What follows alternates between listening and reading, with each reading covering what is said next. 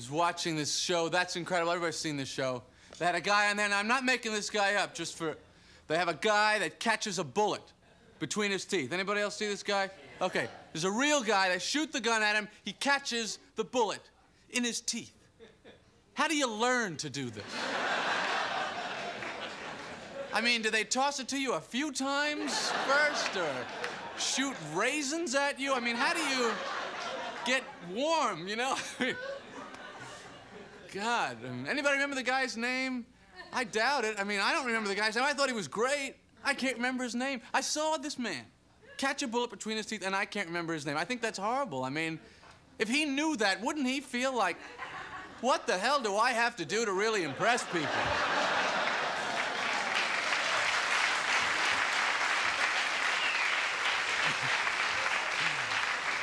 Boy, I'll tell you, if you're a burglar, this is a house you don't want to break into.